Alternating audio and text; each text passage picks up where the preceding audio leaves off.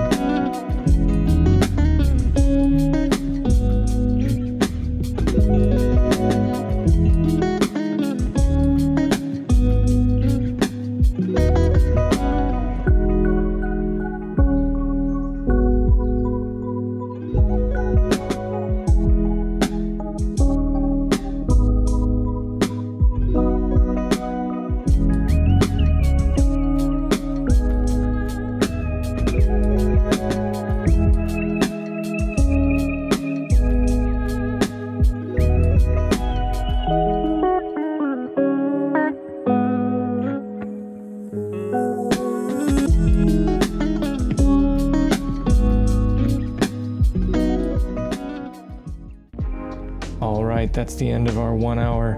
I am pretty pleased with a population of 2,494. Wow, I didn't expect it to get that high. I also didn't expect to spend so much time waiting for the medium residential demand to grow. I was hoping to get higher residential demand, but I just didn't get the development points to get there. Either way, I think the plan worked out pretty well. If you tried the challenge, let me know down in the comments. How did you do? Thank you so much for watching, and thanks for City Planner Plays for the challenge. If you enjoyed this and you would like to see another challenge, I'll link a short series at the end where I tried City Planner Plays Bike Challenge and attempted it on Teddy Radko's Boomtown Africa scenario at the same time. I had a lot of fun with that one. Anyway, thanks again, and take care.